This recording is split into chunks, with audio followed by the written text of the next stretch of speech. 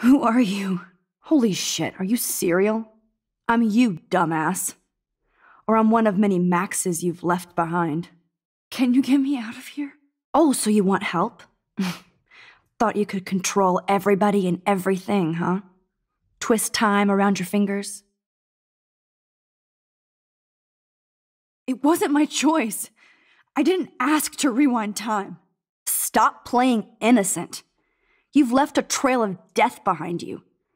You even let that stalker Madsen kill Jefferson. That's sick. You're way more of a cold-blooded killer than him or Nathan.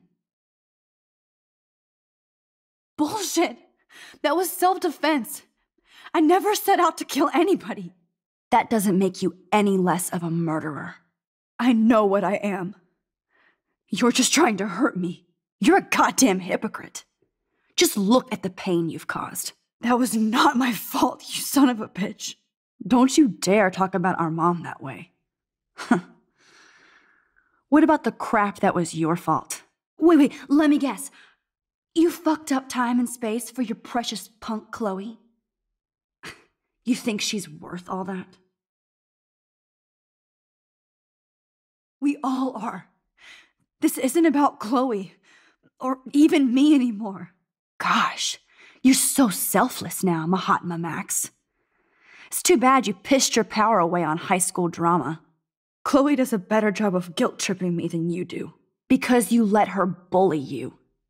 It's called Stockholm Syndrome. But you didn't do that homework, so you'll have to learn the hard way. Like Rachel. Just shut up. You're not scaring me anymore. I'd be more worried about Chloe killing us than Jefferson. Max, do you really think she has any feelings for us? You're just another puppet. Man, you are so stupid. I'm embarrassed to have the same name. And someday Chloe will destroy... Oh hell, speak of the devil.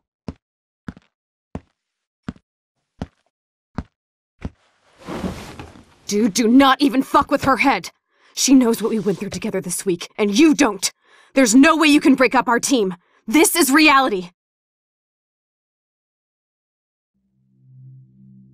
After 5 years, you're still Max Caulfield. I am seriously glad to see you. Welcome home, Max.